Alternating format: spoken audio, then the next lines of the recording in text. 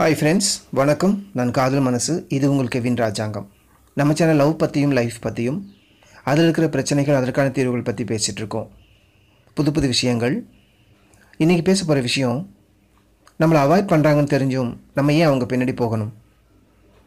நம்மளை ஏன் அவங்க அவாய்ட் பண்ணணும்? அவாய்ட் பண்ணுறாங்க அப்படின்னு தெரிஞ்சுக்கிட்டு நம்ம பின்னாடி போகிறது நமக்கான ஒரு தரக்குறைவான விஷயமா இருக்குதே, இல்லை நம்மளுடைய சுய மரியாதை அங்கே இழக்கிறோமே, அது தப்பு இல்லையா? இப்படிங்கிற சில கேள்விகள் உங்களுக்குள்ளே இருக்கும் என்றால் அதுதான் இந்த வீடியோ பேசப்போகுது. தொடர்ந்து வீடியோ பாருங்கள். அதுக்கு முன்னாடி இந்த வீடியோ பார்க்குற புதிய வியூவர்ஸ் யாராவது இருந்தீங்கன்னா தயவு செஞ்சு நம்ம சேனலை சப்ஸ்கிரைப் பண்ணுங்கள். மற்ற ஃப்ரெண்ட்ஸுக்கும் ஷேர் பண்ணிவிட்டு பாருங்கள்.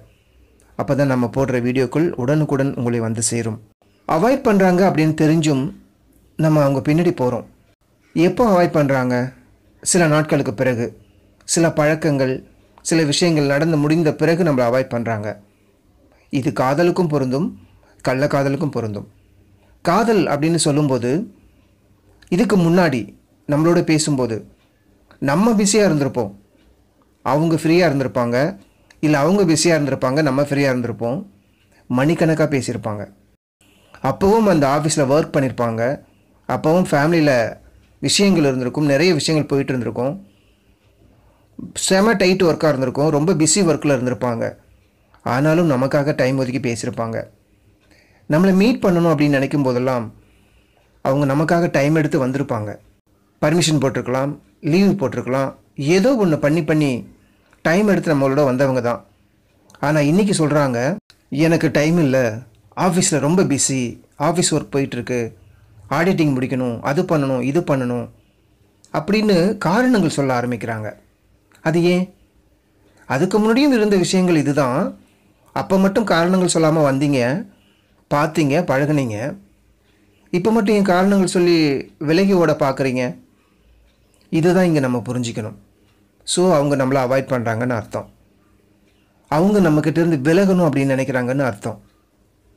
இதை புரிஞ்சுக்கிட்டோம் அப்படின்னா சும்மா போயெல்லாம் தொங்க மாட்டோம். நமக்கான மரியாதைன்னு ஒன்று இருக்குது, சுய கௌரவம்னு ஒன்று இருக்குது. அந்த கௌரவத்தை காப்பாற்றிக்கிறதுக்கு நம்ம ட்ரை பண்ணுவோம். சுய மரியாதை இழந்துட்டு ஒரு இடத்துல உங்களால் இருக்க முடியாது. நீங்கள் தன்மானமிக்க ஒரு ஆள் தான், இல்லைன்னு சொல்ல முடியாது. ஆனால் காதலில் மட்டும்தான் உங்கள் தன்மானத்தை இழந்து பின்னாடி ஓடுறீங்க. உங்களை விலக்கிறவங்க, உங்களை வெறுக்கிறவங்க, உங்களை அவாய்ட் பண்ணுறவங்க மத்தியில் நீங்கள் ஓடுறீங்க. உங்களுடைய விஷயத்தை நீங்களே தரம் தாழ்த்திக்கிறீங்க அப்படின்னு தானே அர்த்தம். ஸோ அந்த விஷயங்கள் நீங்கள் புரிஞ்சிக்கணும். உங்களை பயன்படுத்திக்கிட்டு தான் அவங்க போகிறாங்க, பயன்படுத்திக்காமலாம் போகலை.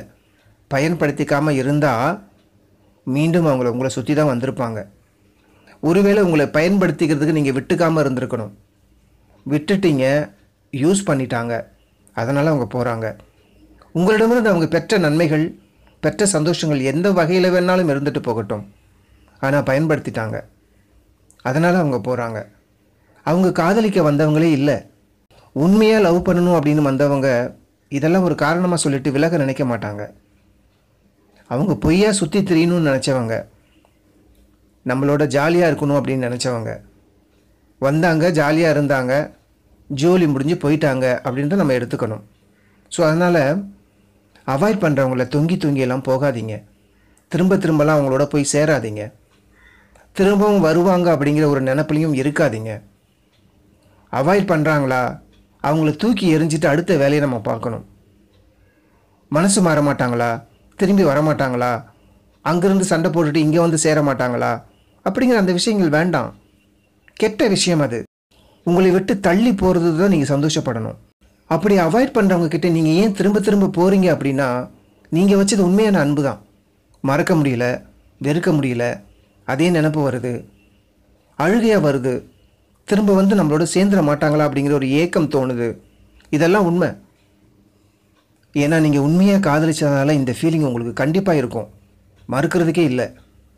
ஆனால் அவங்க அப்படி இல்லையே. அட்லீஸ்ட் இதில் ஒரு 50% அவங்களுக்கு அப்படி ஒரு எண்ணம் இருந்தால் கண்டிப்பாக வருவாங்க. கண்டிப்பாக உங்களை என்ன ஏதுன்னு எடுத்து பேசுவாங்க. அவங்களுக்கு சுத்தமாக இல்லை அப்படிங்கும்போது நீங்கள் எந்த அளவுக்கு அதீதமான ஒரு ஆழமான அன்பை வச்சா கூட அது வேஸ்ட்டு தான். உங்கள் அன்பை நீங்கள் வேஸ்ட் பண்ணிகிட்ருக்கீங்க. உங்கள் எஃபோர்ட்டை நீங்கள் வேஸ்ட் பண்ணிகிட்ருக்கீங்க. ஆனால் அந்த எஃபோர்ட்டை வேறு இடத்துல நீங்கள் திசை திருப்பி அனுப்பும்போது அது அங்கே ஒர்க் அவுட் ஆகி அது உங்களுக்கு 100 மடங்கு பலன் கொடுக்கும். நீங்கள் எதிர்பார்த்ததை விட மேலான ஒரு அன்பை அது கொடுக்கும். அது உங்களால் முடியுமான்னு ட்ரை பண்ணி பாருங்களேன். இந்த ஃபேக்கான பீப்புள்கிட்டே இருந்து உங்கள் அன்பை திசை மாற்றி பாருங்களேன். அது சரியாக சென்றடைய வேண்டிய இடத்துல செலுத்தி பாருங்களேன். கண்டிப்பாக அது நிறைய பலன் கொடுக்கும். ரொம்ப சந்தோஷமாக இருக்கும் வாழ்க்கையில். அதுதான் வாழ்க்கைக்கான ஒரு அர்த்தமாகவும் இருக்கும். இந்த தகாத உறவுகளில் கூட சில பேர் சொல்கிறாங்க, ஒய்ஃபு பக்கத்தில் இருக்கா அதனால் பேச முடியல, ஆஃபீஸ் வேலையாக போயிட்டுருக்கேன் அதனால் பேச முடியல, இப்படி நிறைய காரணங்கள். இந்த உறவை ஸ்டார்ட் பண்ணும்போது ஆரம்பிக்கிறப்போ அதே ஒய்ஃபு பக்கத்தில் இருந்திருப்பாங்க, அதே குழந்தைகள் பக்கத்தில் இருந்திருப்பாங்க, அதே ஆஃபீஸ் வேலைகள் அன்றைக்கும் இருந்திருக்கும். அப்போல்லாம் பேசின நீங்கள், மறைஞ்சு வந்து பேசின நீங்கள் இப்பயும் பேச வேண்டியதானே? அப்போ உங்கள் காரியம் முடிஞ்சிடுச்சு, அதுக்கப்புறம் இவங்க தேவையில்லை, அதனால் நீங்கள் அவாய்ட் பண்ணுறீங்க, அப்படித்தானே? அதை தான் நீங்கள் புரிஞ்சிக்கணும். இன்னொருத்தவங்களுடைய மனைவி, இன்னொருத்தவங்களுடைய கணவனை நம்ம எப்படி சொந்தம் கொண்டாட முடியும்? யோசிச்சு பாருங்களேன், முடியாது. அதனால் உங்களை அவாய்ட் பண்ணுறவங்கள திரும்ப நீங்கள் தொங்கிக்கிட்டு போகிறதுக்கான ஒரு வாய்ப்பை ஏற்படுத்திட்டீங்கன்னா உங்கள் லைஃப்பை நீங்களே ஸ்பாயில் பண்ணிக்கிறதா தான் அர்த்தம். பிளாக் பண்ணிட்டாலோ இல்லை அதிகமாக ஆன்லைனில் இருந்துட்டாலோ மனசு இருப்பு கொள்ளலை, அப்படி படபடக்குது, பதைக்குது, துடிக்குது. யாரோட பேசுவாங்களோ, யாரோட சாட் பண்ணுவாங்களோ, பிளாக் பண்ணிட்டாங்களே, அதை நம்மளால் தாங்கிக்க முடியல அப்படின்னு தன்னைத்தானே வருத்திக்குது உங்கள் மனசு. அவாய்ட் பண்ணிட்டு போனவங்களை, பிடிக்கலன்னுட்டு போனவங்களை நீங்கள் தான் திரும்ப சுற்றிக்கிட்டே இருக்கீங்க. அது உங்களுடைய அறியாமை. அது எவ்வளோ பெரிய ஒரு தவறான ஒரு விஷயம் அப்படின்னு நீங்கள் புரிஞ்சுக்கோங்க. நீங்கள் மனசளவில் இன்னும் தெளிவடையணும். மனசளவில் இன்னும் நிறைய யோசிக்கணும். வாழ்க்கை வேற, உலகம் வேற, அதையெல்லாம் யோசிக்கணும். யோசித்து வெளியே வாங்க. அவாய்ட் பண்ணிட்டு போனவங்களை தூக்கி எறிங்க. உங்களுக்கான வாழ்க்கையை வாழ ஆரம்பிங்க. லைக் பண்ணுங்கள், ஷேர் பண்ணுங்கள், கமெண்ட் பண்ணுங்கள். நீங்கள் கேட்குற எல்லா கேள்விகளுக்குமான பதில் வீடியோக்குள்ளே இருக்குது. எங்கிட்ட தான் பேசணும் அப்படிங்கிற அவசியம் கூட உங்களுக்கு இல்லாமல் போயிடும்.